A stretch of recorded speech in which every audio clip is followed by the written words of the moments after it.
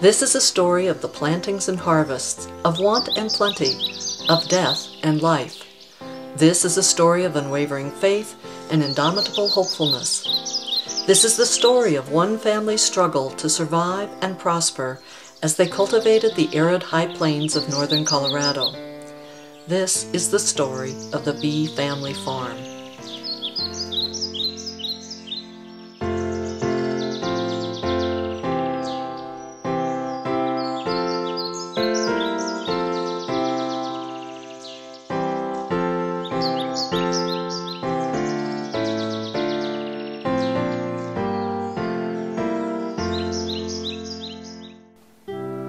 The story of the Bee family farm begins in 1853, when George Bee and his family arrived in the United States from England.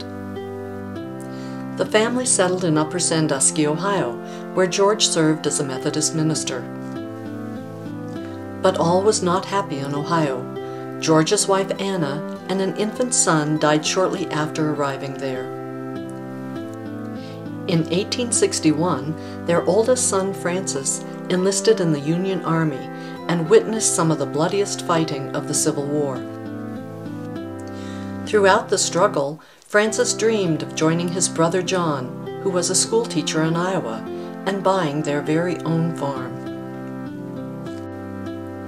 But Francis Bee was captured in 1864, contracted dysentery in a Confederate prison, and later died.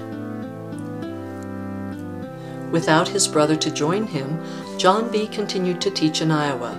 He soon developed a cordial friendship with his star pupil and close neighbor, Fanny Cotton.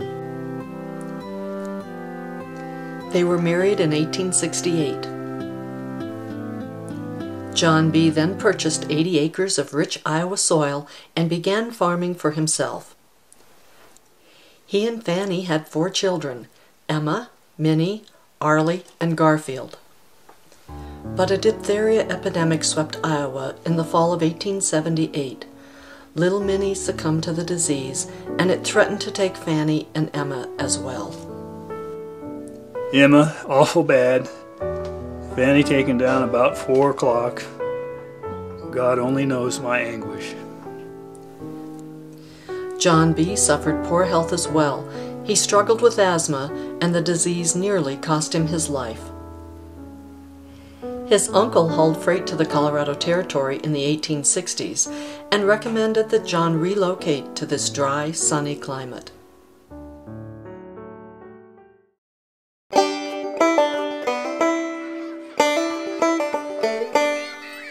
In October 1882, John and Fanny Bee, with their children, arrived by train in Fort Collins, Colorado, a small farming town on the Cache la Poudre River.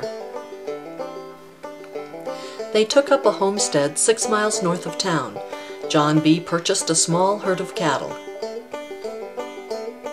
He broke the sod and planted corn just as he had in Iowa. Because the summer was unusually wet, the crop flourished. But the arid climate returned, and after 5 years of failed crops, John Bee soon realized that irrigation was vital to survival. After 5 years of struggling against nature, he rented an irrigated farm and moved his family. Meanwhile, Fanny Bee enticed her sister, Lizzie Morse, to move to Colorado. In 1884, Al and Lizzie Morse, with their son Whitwill, homesteaded 2 miles east of the present-day Bee farm.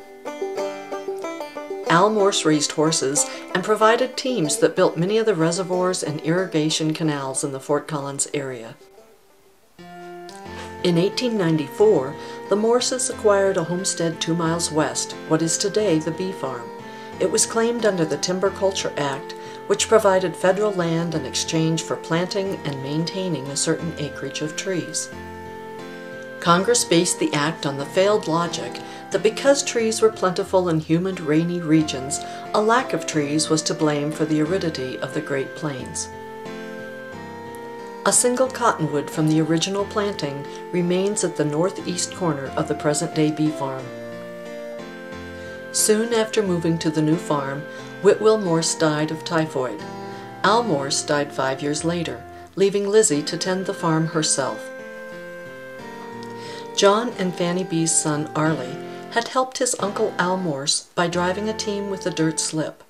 After his uncle died, Arlie moved to Aunt Lizzie's farm, raising grasses and small grains.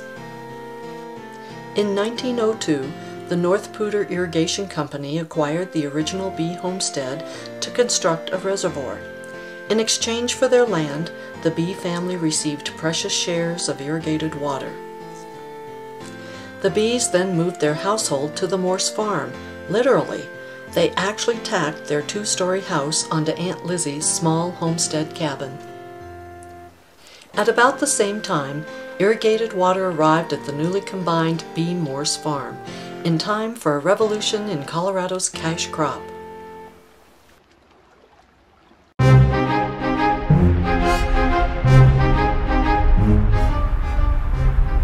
In 1903, a group of local investors completed a beet sugar refinery in Fort Collins, making sugar beets the major cash crop in northern Colorado.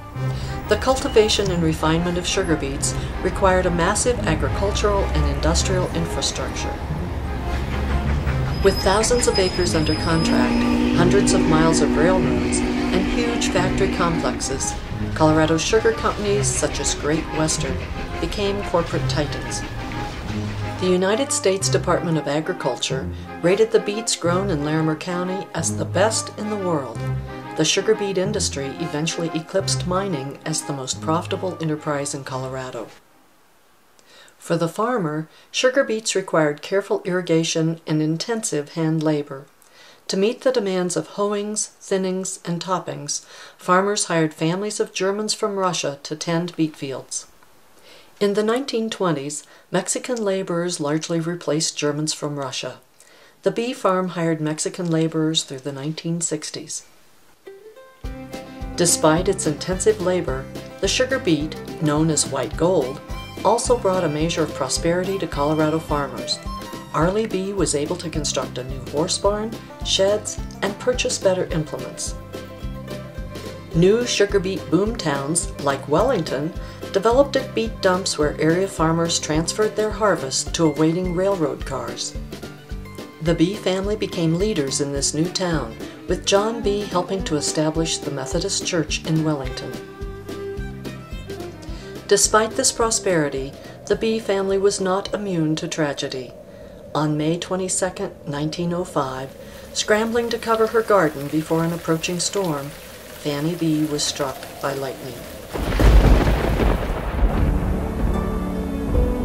My father came in from the field in the same storm and